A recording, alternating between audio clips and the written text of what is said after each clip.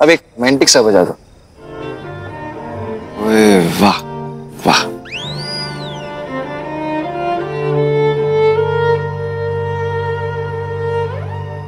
ओ भाई अब जाओ। Thank you. अरे क्यों? आधा परिवार तो आ ही गया यहाँ, घर ही चल लेते हैं, पूरे परिवार के साथ डिनर कर लेते हैं, फिर कीर्तन भी कर लेंगे। कीर्तन तो वो नहीं है चाचू, आपकी शादी हो रही है। चाचू यार आप ना दिल छोटा मत करा करो, सिचुएशन को ना एंजॉय करना सीखो। सासू माँ क्या ऑर्डर करूँ आपके लिए? वो अच्छा मैं अपने हिसाब से कुछ ऑर्डर करता हूँ। चाचू मेरे पास करो। समर मेरे पेट में दर्द हो रहा है अचानक से, तो घर चल के खिचड़ी खाऊंगी मैं। ये अचानक पेट में दर्द कैसे हुआ? ज्यादा जोर से हो रहा है, घर चल के दवाई भी ले लूंगी। तो चले? नहीं नहीं जया बेटा, हम चारों साथ चलते। नहीं नहीं नहीं मम्मा, आप लोग क्यों जाओगे? थोड़ा ही दर्द है, मैं दवाई लूंगी तो ठीक हो जाऊंगी। ओके जा। टेक केयर बेटा। Have a great dinner. मैं ध्यान रखूंगा। हाँ? अरे यार अब तुम्हारे चक्कर में मुझे भी खिचड़ी खानी पड़ेगी। कबाब में हड्डी बनोगी ना तो खिचड़ी मिलेगी खाने के। हड्डी? C am pure veg. चुप। चलो चलो चलो चलो। तुम्हें कहीं और लेके चलते चल। और अब सत्या जी इस नाइट का आखिरी सरप्राइज।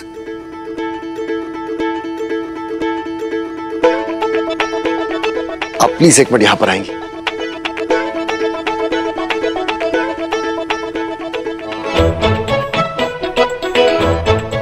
जी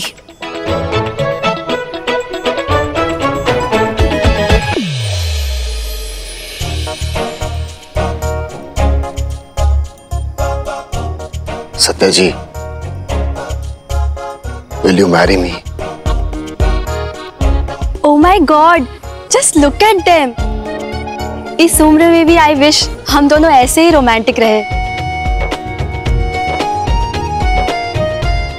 विकी जी ये सब ऐसे? यस सत्या जी, सबके सामने। मेरी बरसों से ख्वाहिश थी ऐसे ही प्रपोज करने की। बोलिए हाँ या हाँ।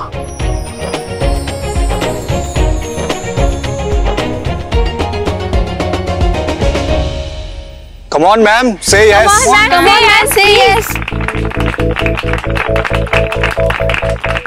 Yes. Yes.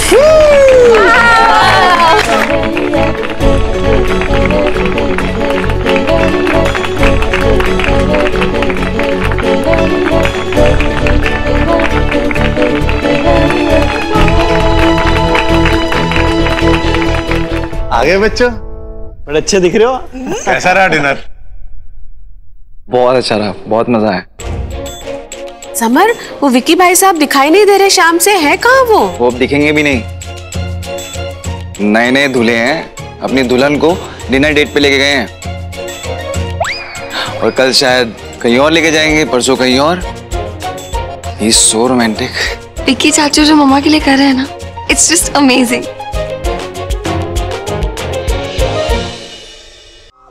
क्यों जी, आप क्यों हंस रहे हैं? अच्छा आप मुझे बताइए, आप लास्ट मुझे कब बाहर लेके गए थे? कमाल करती हो रमा तुम। अभी वो प्रभा के बर्थडे में गए थे ना हम लोग बाहर खाना खाने के लिए। वो सबके साथ गए थे, अकेले कब लेके गए थे बताइए मुझे। रमा तुम्हें पता है ना, सारा काम का प्रेशर मेरे ऊपर रहता है और घर में मैं तुम्हारा कितना ख्याल रखता हूँ बताओ। अच्छा ठीक है, आप फाइल रखिए, रख दीजिए ना, रख दीजिए। उठिए, आप उठिए और घूम जाइए, घूम जाइए, घूम जाइए, घूम जाइए। ठीक है, अब मुझे बताइए मैंने कौन से कलर की साड़ी पहनी है?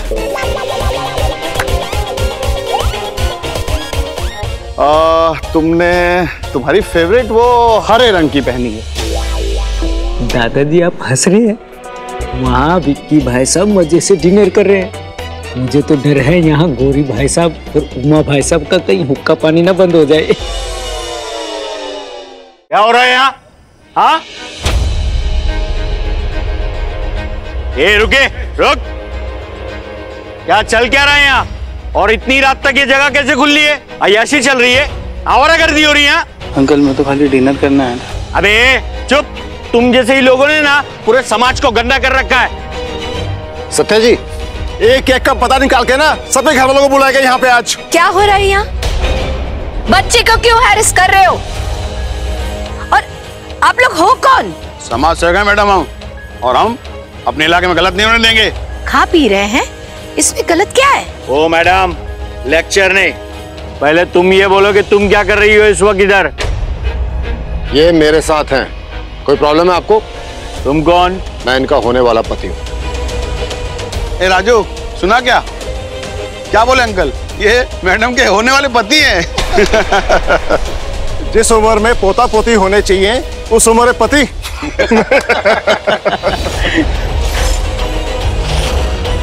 और मैडम, कम से कम समाज का तो लिहाज कर लिया होता। एक्सक्यूज मी,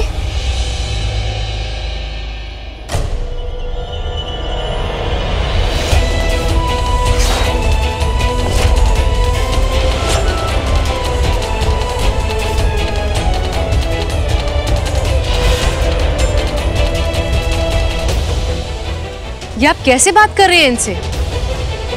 आपको कोई लिहाज है किसी छोटे बड़े का जो आप इन्हें लिहाज सिखा रहे हैं? तुम कौन? मैं इनकी बेटी हूँ।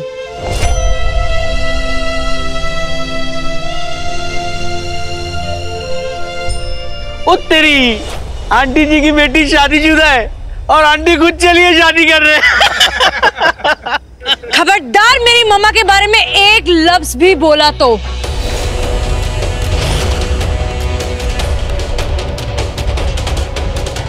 आपके लिए फोन है। हेलो। नहीं सर। हाँ सर। हाँ निकलते हैं सर। Okay sir.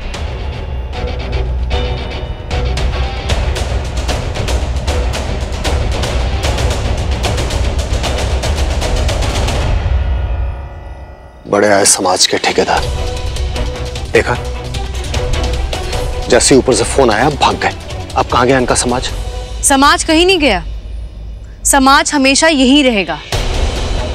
माना कि ये लोग अपने किसी फायदे के लिए समाज के ठेकेदार बने हुए थे, पर इनके अलावा जो समाज है वो तो है ना मम्मा, और हम इस समाज का हिस्सा हैं।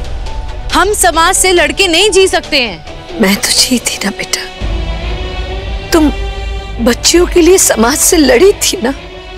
आपकी बात कुछ और है मम्मा, आप अकेली थी, हम परिवार वाले हैं। आपको किसी को कोई जवाब देने की जरूरत नहीं थी, हमें सबको जवाब देना पड़ेगा। आसपास के लोग जब हंसेंगे, बातें करेंगे, हमें उन्हें जवाब देना पड़ेगा मम्मा। जब कबीर पूछेगा तो मुझे उसे जवाब देना पड़ेगा। क्या बोलूंगी? आपने छोड़ा है हमें किसी जवाब के लायक। शिखा बस भी करो आप। कार्तिक मुझे नहीं, मम्मा से कहें कि बस करो प्लीज। ये उम्र नहीं है उनकी ये सब करने की। अरे कोई तो समझाओ। बेटा जितना बेइज्जत इन लोगों ने नहीं किया उससे ज्यादा तो तुम कर रही हो। और फिर उम्र का इस सबसे क्या लेना है? मुस्कुराने की कोई उम्र होती है क्या? मैं अपनी मम्मा से बात कर रही हूँ, मैं आपसे बात नहीं कर रही हूँ। आप मेरे लिए समर के अंकल हैं और इससे ज्यादा कुछ भी नहीं।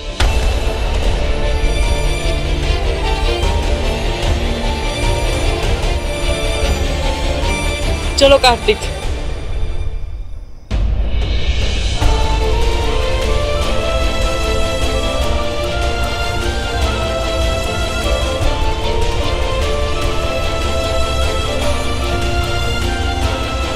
कोई नहीं सत्या जी, बच्चे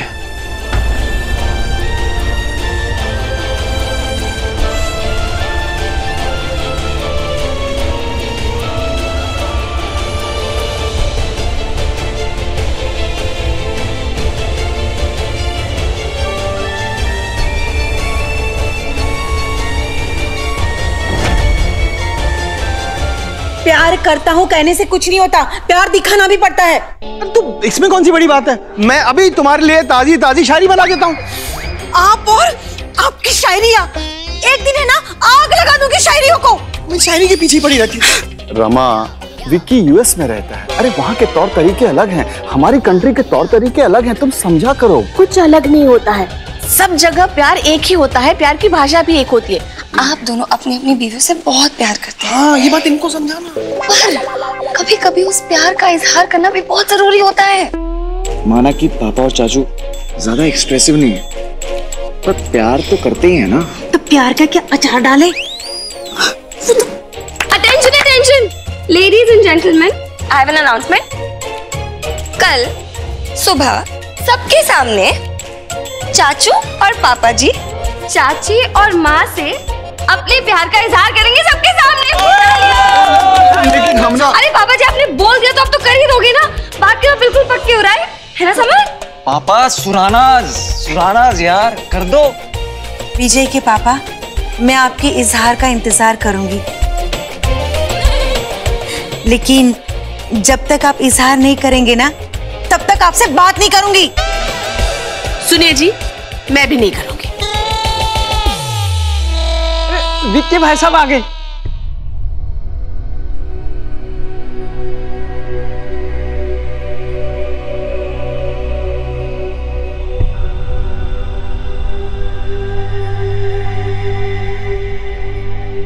बैठिए, आप लोग खड़े क्यों? विक्की भाई साहब आप बिल्कुल सही टाइम पे आए हैं। क्यों? मेरी शादी की तैयारियां चल रही हैं? अरे नहीं यार, हम अपनी शादियों को टूटने से बचाने की तैयारी कर रहे हैं यार। मतलब? यार देख, मैं तुझे बताता हूँ। पापा सारी बातें मैं बता दूंगा, अभी आप सब जाओ सोने, कल बहुत सारे काम है ना माँ? अरे हाँ, बहुत सारे काम है, चल चल, आइए दादाजी।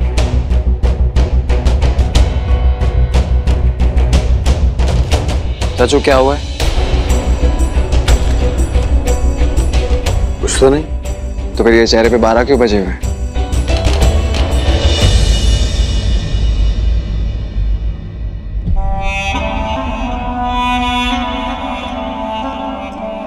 हम समाज से लड़के नहीं जी सकते हैं। आसपास के लोग जब हंसेंगे बातें करेंगे, हमें उन्हें जवाब देना पड़ेगा। मम्मा, आपने छोड़ा है हमें किसी जवाब के लायक।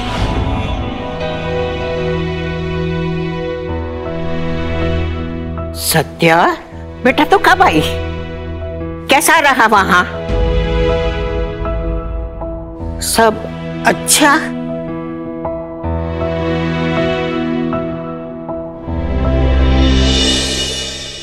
तीने सबके सामने मम्मा से ऐसे बात की? जया, टेंशन मत लो, I'll talk to her। नहीं समर, अब मैं बात करूंगी और अभी इसी वक्त करूंगी।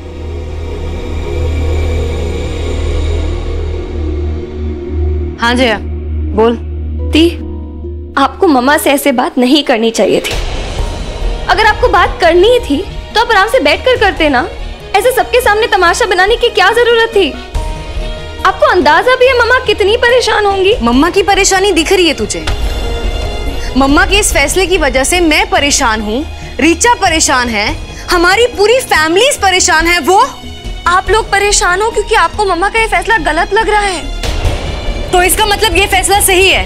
बिल्कुल सही है ये फैसला। इनफैक्ट इससे सही फैसला मम्मा के लिए हो ही नहीं सकता। ती, मम्मा कोई बच्ची नहीं है, उन्होंने कोई जोश में आके जल्दबाजी में फैसला नहीं लिया है। बहुत वक्त लगाकर सोच समझ कर ये फैसला लिया है दी। और मम्मा पहली बार हम बच्चों को छोड़कर अपने बारे में कुछ सोच रही हैं। ऐसे में ना मैं उनके साथ खड़ी रहना चाहती हूँ, उनके खिलाफ नहीं। ये शादी तो मैं करवा कर रहूंगी दी। तो ठीक है, तुझे जो करना है ना तू वो कर, हमें जो करना है ना हम वो करेंगे, लेकिन हम मम्मा की दूसरी शादी नहीं होने देंगे।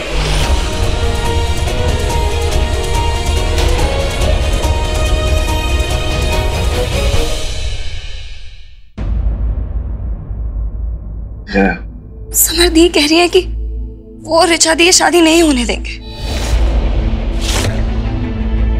How can she do this? I mean, वो इतनी insensitive कैसे हो सकती है? जया, अगर ये मेरी खुशी की बात होती ना तो मैं एक बार को सोचती भी। यह सवाल मम्मा की खुशी का है। पहली बार मम्मा को वो खुशियां मिलने जा रही जिनकी वो सच में हकदार है। मैं भी देखती हूँ कौन रोकता है शादी।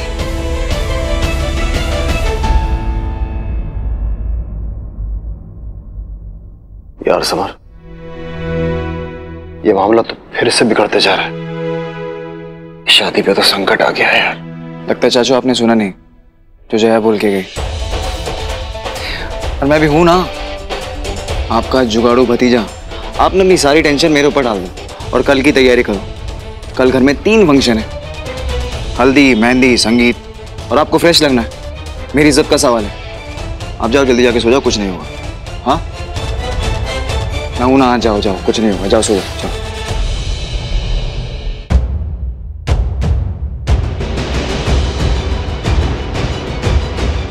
कुछ तो करना पड़ेगा समर। सत्या, जया ने कल के लिए ये कुछ कपड़े भिजवाए हैं।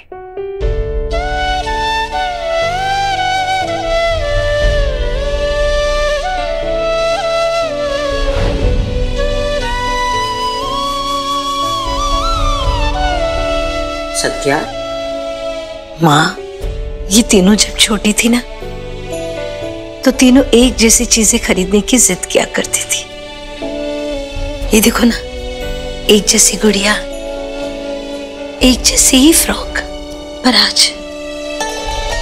आज ये तीनों 2 अलग अलग चीजें मांग रही है। मैं इन सबकी डिमांड कैसे पूरी करूं? बहुत पूरी कर ली है तूने सबकी डिमांड। अब सिर्फ तू अपने बारे में ही सोच बेटा, और जो भी कर वो अपनी खुशी के लिए कर। मेरी खुशी तो मेरे बच्चों से है माँ। अगर मेरा एक भी बच्चा मेरे फैसले से नाराज हो गया तो मैं खुश कैसे हो सकती हूँ माँ? मैं अपनी जिंदगी के नए सफर में अपने बच्चों को अपने साथ लेकर आगे बढ़ना चाहती हूँ, उन्हें पीछे छोड़कर नहीं। बेटा सब ठीक हो जाएगा। बच्चे अपनी माँ से ज्यादा देर तक नाराज नहीं रह सकते। देखना बेटा, ऋचा, शिखा तेरी शादी के फंक्शन में जरूर आएंगे।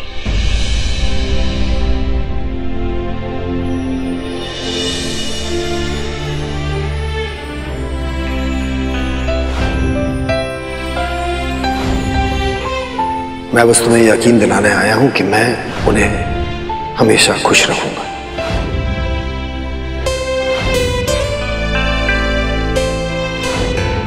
हम मम्मा की दूसरी शादी नहीं होने देंगे।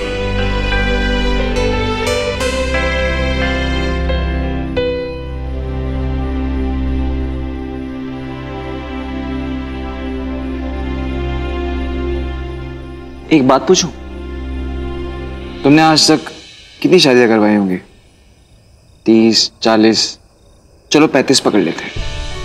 उन 35 शादियों में एक ना एक फूफा जी, मामा जी, जीजा जी तो होते होंगे जो छोटी छोटी बात पे नाराज हो जाते होंगे। जया सुनो, तो ये सोच लो कि इस शादी के जीजा जी और फूफा जी शिखा दी और ऋचा दी हैं।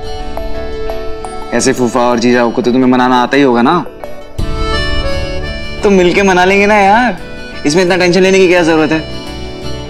जया, तुम्हें इस शादी को ना बेस्ट बनाना है। देखो, दूसरों की शादियों को अरेंज करना तो कोई भी कर लेता है, लेकिन अपनी मम्मा की शादी को अरेंज करने का मौका हर किसी को नहीं मिलता।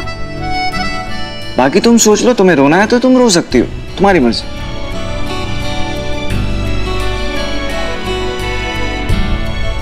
You're right. I am lucky. पापा ने हम बहनों की जिंदगी तो अरेंज कर ही दी, तो मम्मा की शादी तो मैं अरेंज कर ही सकती हूँ। Thank you. वेलकम।